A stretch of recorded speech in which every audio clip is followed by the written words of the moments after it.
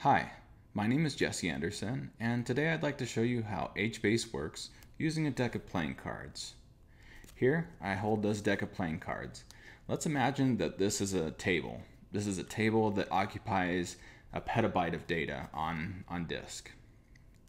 And this is exactly how HBase stores its data. It stores it as a table.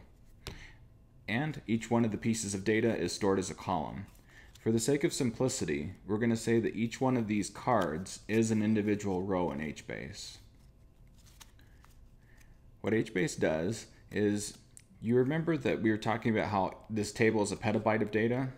And well, instead of storing that in just one place as a petabyte of data, what it does is it splits it up. So here we have these pieces of paper.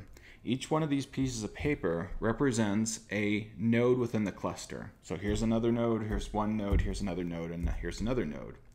What HBase does is it breaks up this table into parts called regions.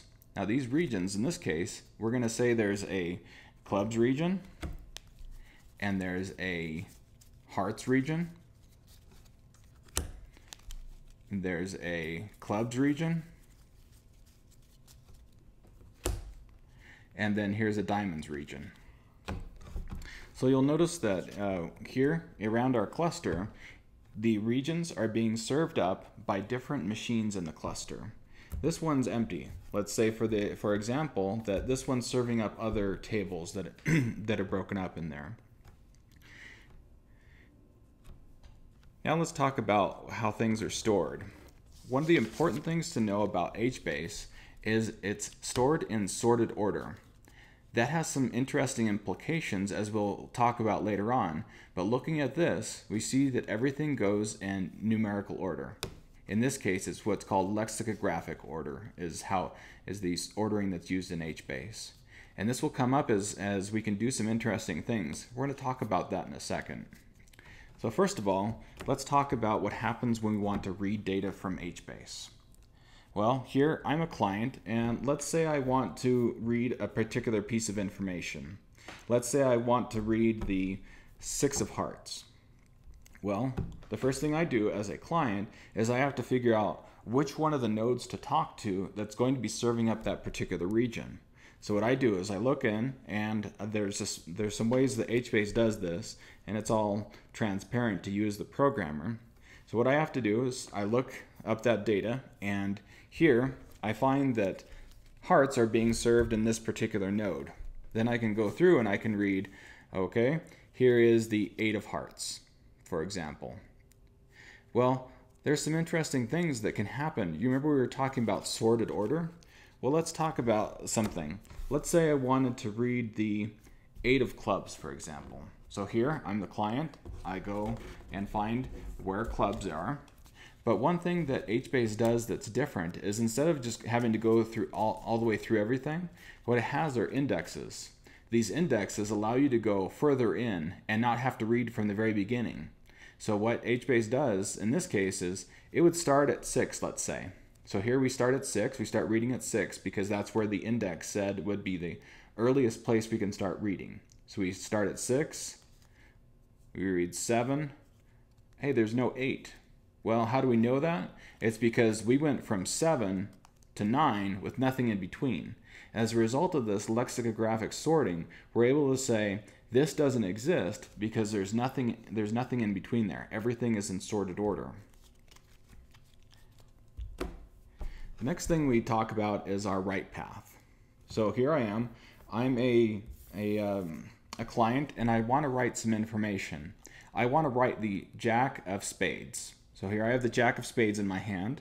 The first thing I have to do, as always, is look for where the data should go. So, or which region it goes into. So here, obviously, it's in the Spades region. I go through and I can go through and deal with that. And here I'm going to insert in my Jack of Spades. You'll notice that I'm inserting it in sorted order, so that what we did right there with the read path, I can go through and start reading that data. Here, let's do it again. So here I'm going to take the 8 of clubs, and I want to insert that data. One of the interesting things about HBase is there's really no inserts per se, in the sense that we think of them in relational databases. You would think of this more as an upsert. So if there was already data here that was an 8 of clubs, what it would happen was the data would go on top of that. It would be a brand new version. So that's something we haven't talked about, but HBase can also go into another dimension, or version dimension. By default, it will create or keep 3 dimensions, or 3 versions, 3 previous versions of this data. You could go back and look and see, what did this 8 of clubs look like a year ago or a few days ago, and actually see what the data looked like at that time. Another interesting thing that can be done with the HBase API is what's called scanning. And it comes as a result of what we can do since data is in sorted order. So what I could do is I could say, I want to read every diamond together. And what I can do is, since all that data is in a region, I could start at the very first diamond and read all the way through the end in a very, very efficient way. Because as you remember, all of this data is stored together. So I could start right here at 2, read, all the way through to the ace. And that can all be done very efficiently, because there doesn't have to be a bunch of syncs or a bunch of hard drive reads as a result of that. By having things in sorted order, you can do various other interesting things, but that's outside the scope of this video. So I hope this gave you a very basic overview of HBase, and I invite you to watch the video again, grab yourself a deck of playing cards, and play along as I do this so that you can see how HBase works.